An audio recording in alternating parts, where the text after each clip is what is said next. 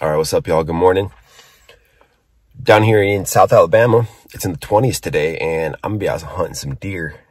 So I'm looking to fill the freezer, trying to get me a little buck, or maybe even a doe. It is doe days here in Alabama right now, which means I can shoot doe with a rifle. You can shoot a doe pretty much all season with a bow, but I'm hunting with the 30-06 today out of the tethered saddle. That's the plan.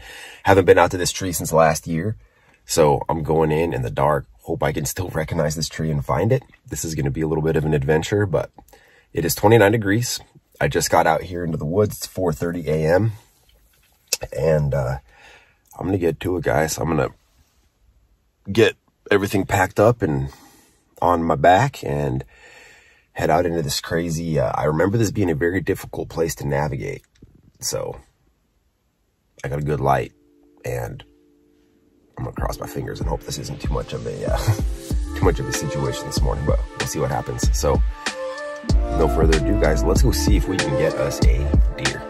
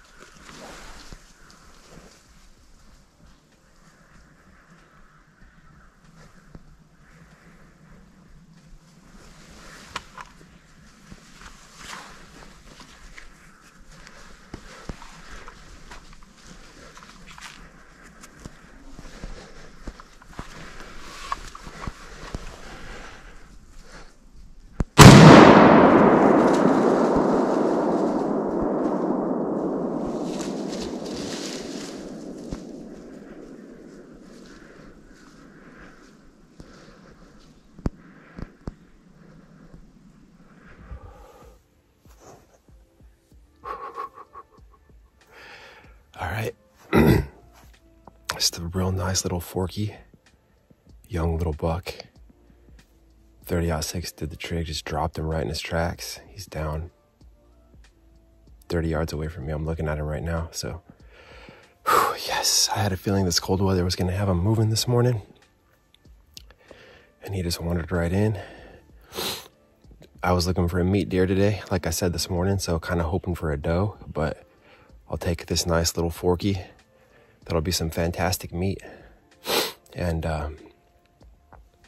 that's 2 buck tags down for this year. I've only got 1 buck tag left, so I'm definitely gonna be focusing mostly on shooting does now, and maybe hunting at a place where there's some pigs, try to get some pigs.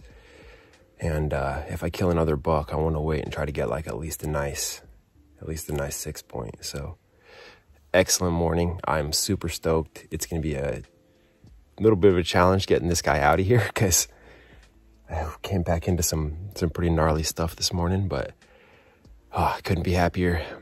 Got another deer to process, so very cool. It's still super early, it's still super cold, but we're about to warm up because we got some work to do now. So awesome. I'm gonna get down out of the tree and let's go find our deer.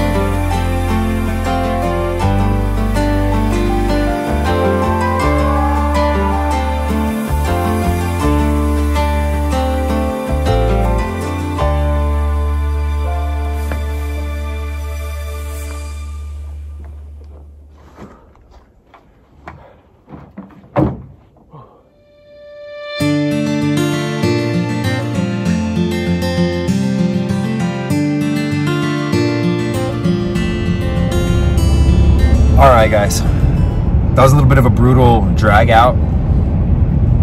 It was a brutal walk in this morning, and it was not easy to find that tree at all.